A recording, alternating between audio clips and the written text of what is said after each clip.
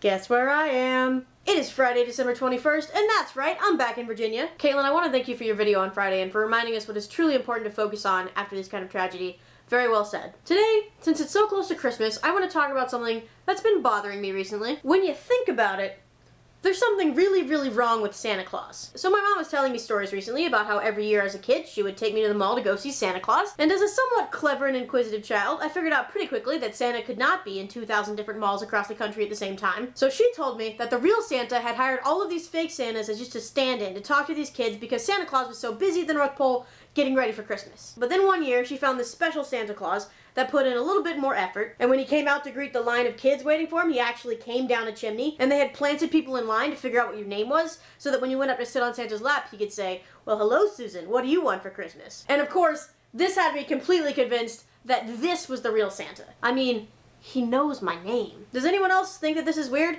That we try to teach kids, don't talk to strangers, but if he's old, has a beard, wears a red suit, and knows your name, then it's completely fine? And why do we have kids go sit on Santa's lap? That's weird to me. Like, why is it okay for Santa but not other strangers? Apparently, as a kid, I like to just stand next to Santa. Like, nope, I'm pretty sure you can hear me from here. I don't need to sit on your lap. Plus, I never really got why you had to go tell Santa in person anyway. Why did I have to mail my wish list to the North Pole ahead of time? Did you already forget what I wrote? That was a complete waste of postage, you senile old man. How do we expect him to keep track of who's been naughty and who's been nice when he can't even remember what we want? Maybe that's why some kids get cold, because he just can't remember what they asked for. Plus, I always thought it was creepy that Santa could tell if you were sleeping. Wouldn't that make Santa like the best robber in the world? He's already proven his skills at breaking and entering through the chimney, so really all he has to do is wait till everyone goes to sleep, and then he's got free reign of your house. Where's the police on that one? Are we just gonna trust that Santa's always gonna stay nice and only take the cookies? Nuh-uh, not in my house. And I was worried about the elves and how they were doing at the North Pole. They always seemed a little bit too much like slave labor for me to be comfortable. Like, why won't they let that one elf be a dentist? It's his life dream, and you'd think you'd need at least one in the North Pole. What is Santa gonna do when he gets a cavity from eating all those cookies? And are elves even paid?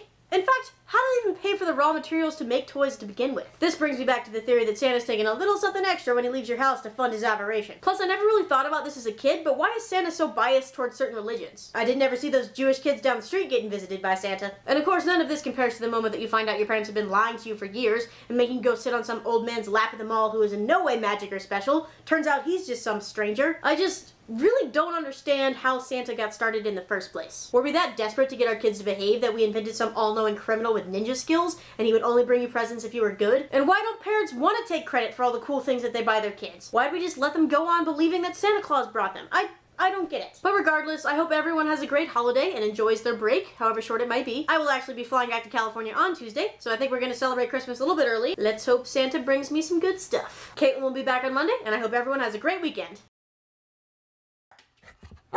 And look at my stupid dog trying to be all tough. It's a good thing you're cute.